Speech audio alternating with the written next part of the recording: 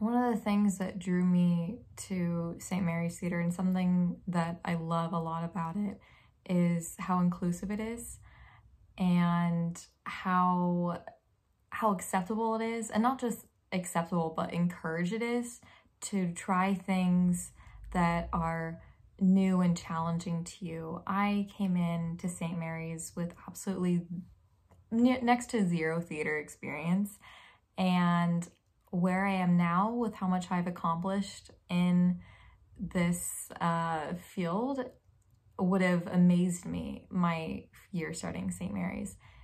And I think it's such a cool environment that someone could have just a tiny little inkling of interest about like lighting design or something. And though they've never had any experience with it before, they can still dive into it here because we have the professors to support us, we have the resources to support us, and the encouraging, inclusive communities to support us making these jumps and challenging ourselves in new ways.